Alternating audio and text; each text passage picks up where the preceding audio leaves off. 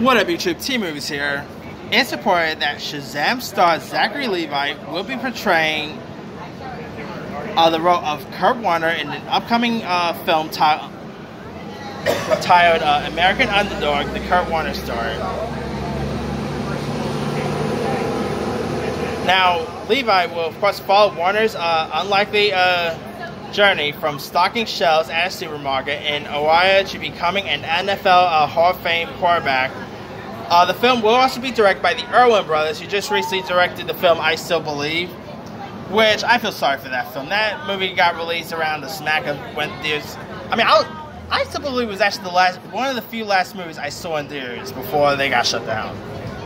But anyway, I think this is pretty cool. I mean, granted, I don't know much about Kurt Warner's story or anything like that. I'm not much of a football enthusiasm.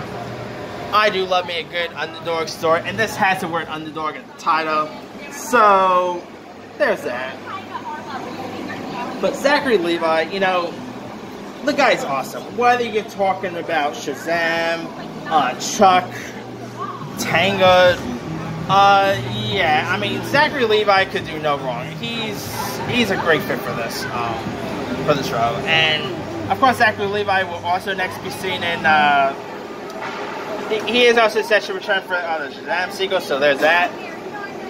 But let me leave it to you guys. What are your thoughts on Zachary Levi being cast to portray the role of Kurt Warner in the upcoming biopic American Underdog? Do you think Zachary Levi is a pretty good choice for Kurt Warner?